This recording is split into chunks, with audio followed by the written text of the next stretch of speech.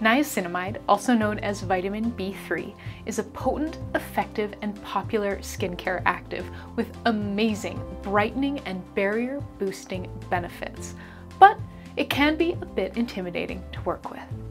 So if you have been wanting to start formulating with niacinamide but haven't been sure where to start, you're in the right place. In this video, you'll learn how much niacinamide to use, how to include it in your formulations, and I'll be debunking a super common niacinamide myth that scares lots of people away from working with this awesome ingredient.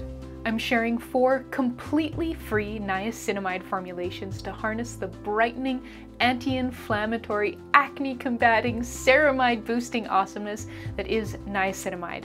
The first formulation uses just 5 ingredients, making it perfect for beginners, and then each one afterwards adds a couple new ones to bring even more benefits to the formulations. Let's get started.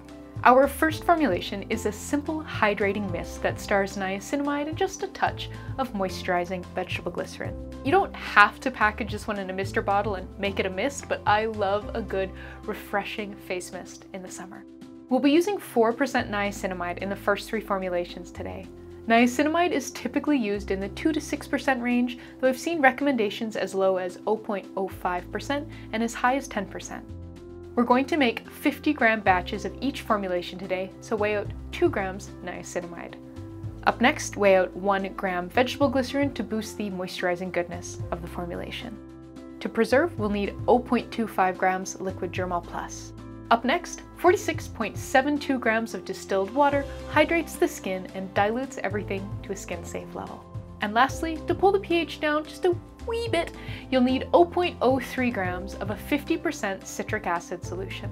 To make a 50% citric acid solution, simply combine equal parts by weight of citric acid and distilled water and wait for the citric acid to dissolve. This can take a few minutes. 0.03 grams is pretty reliably 1 drop of this solution, so even if your scale isn't registering anything after 1 drop, stop there. Stir everything together, and that's it for our very first niacinamide formulation. Package this first formulation in a mister bottle or a bottle with a dropper top. As you can see, it's really easy to include niacinamide in your formulations. It's readily water-soluble and mixes in easily. All of the formulations I'm sharing today are cold processed, but niacinamide is heat stable and can be included in the heated water phase of your formulation if it has one. If you wanted to use more or less niacinamide, you'd simply adjust the distilled water to keep everything in balance. Wondering about the pH of this formulation? We'll talk about that later in the video, but for now, let's move on to our second serum. This formulation has 2 more ingredients than the first one. We'll begin by weighing out 2 grams of niacinamide for another 4% formulation. In this formulation, we're also including some panthenol, another B vitamin, vitamin B5, for its skin-soothing and moisturizing benefits. You'll need 1.5 grams powdered panthenol. If your panthenol is a liquid, you can use that instead, but please check out the free Humblebee and Me DIY encyclopedia entry on it to learn how to adjust the amount. The other new ingredient for this formulation boosts the viscosity a wee bit, giving the formulation more of a rich, serum-y feel. You'll need 0.15 grams of soft or clear xanthan gum. You can use regular xanthan gum if that's what you have, but I'd use 0.1 grams instead and adjust the water to keep the formulation balanced. If you're wondering about the differences between regular, soft, and clear xanthan gum, I recently made a patron-exclusive video comparing the 3. So if you'd like to check that out and help support free formulation education, please consider becoming a patron at the exclusive videos tier. Mix the xanthan gum together with 1 gram of glycerin and 0.25 grams liquid Germall Plus until the mixture is uniform. Add 45.07 grams distilled water, 0.03 grams of a 50% citric acid solution, and the B vitamins. Stir, cover, and leave everything to dissolve and hydrate. This will take a couple hours, but it will eventually become clear. Package this serum in a bottle with a dropper top, or a treatment pump cap, or an orifice reducer. I'm using a treatment pump cap for this one.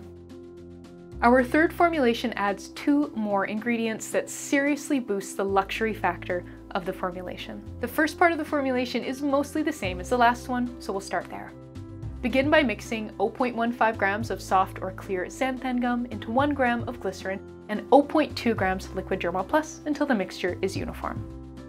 Add 25.12 grams distilled water and 0.03 grams of our 50% citric acid solution and stir. Up next, our vitamins. So add 2 grams niacinamide and 1.5 grams of panthenol, stir, and set that aside. Now it's time for the 2 new ingredients. For a luxurious hydrating boost, weigh out 10 grams of a 1% hyaluronic acid solution. This is a solution that you will make yourself from powdered hyaluronic acid, and I have linked to instructions on how to do that in the free partner blog post, so make sure you check that out if you've never done it before. And our last new ingredient adds a lovely scent to our serum. You'll need 10 grams of hydrosol of choice or a blend. I'm using a combination of lavender and rosemary hydrosols for this batch. Add the hyaluronic acid and the hydrosol to the rest of the serum, stir, cover, and leave everything to dissolve. While that happens, let's chat about pH and a really common niacinamide myth. You might have read that formulations containing niacinamide have to be in the 5.5 to 6 pH range, or it can deteriorate and cause skin irritation. This relatively narrow pH range scares people away from formulating with niacinamide, especially if they don't have a pH meter.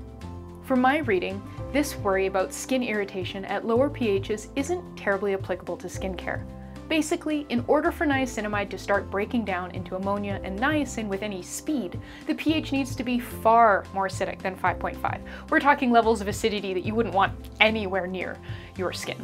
If you'd like to learn more, I've shared links to detailed articles on this topic from cosmetic chemists Stephen Coe and Amanda Foxen-Hill in the free Humblebee and Me DIY encyclopedia entry on niacinamide. But basically, you don't need to worry too much about the pH of your niacinamide formulations. If they're in a good place for the skin, roughly 4.5 to 6, that's great. That range is roughly where these formulations will land when made as written. So if you have a pH meter and can test the pH, awesome. But I really wanted these formulations to be as beginner-friendly as possible, so I chose a preservative that works across a really broad range and went easy on the citric acid, so we will reliably end up in a safe range as long as you don't change anything. Once the third serum has dissolved, bottle it up. You really don't have to wait for the serum to turn clear to package it. I just waited so that you can see that it does go clear. I am loving the orifice reducer approach these days. It makes it really easy to just shake a couple drops of the serum into my palm. Use these serums after cleansing, but before any richer moisturizers or oil serums. A few drops is more than enough. Spread the serum over your clean face before following up with your favorite cream. I also like using the mist throughout the day whenever I'm looking for a refreshing boost. And now for serum number 4. We are really amping up the brightening, skin-soothing, and hydrating goodness with this luxurious formulation, which you can find in this video here. Thank you so much for watching. Please subscribe, and I will see you next time.